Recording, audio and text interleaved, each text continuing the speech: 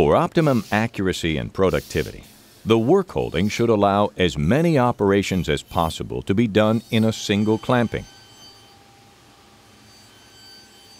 Reclamping or rechucking have two negative impacts.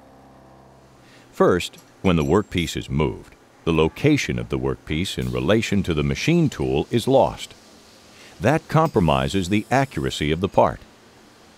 Secondly, the time required to set up a part for machining is non-value-added time, adding costs and waste to an operation with each unclamp clamp cycle. Although a single clamping cycle is ideal, 2 or more clampings or chuckings may be required when datum surfaces must be machined first, or a through hole has steps on both sides, or a part has blind holes on opposite sides. Accuracy can also be affected by part deflection, depending on the part geometry and cutting operations.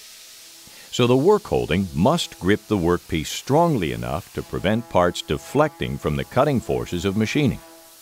Accordingly, the workholding can influence what speeds and feeds are possible in a machining process.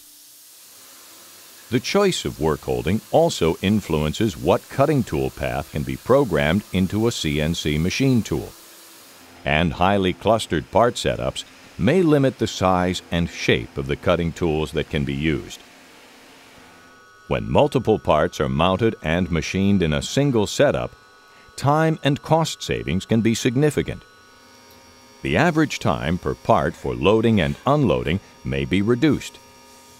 And since each cutting tool machines multiple parts before being changed, the average time for each cutting tool change is reduced in the piece cost.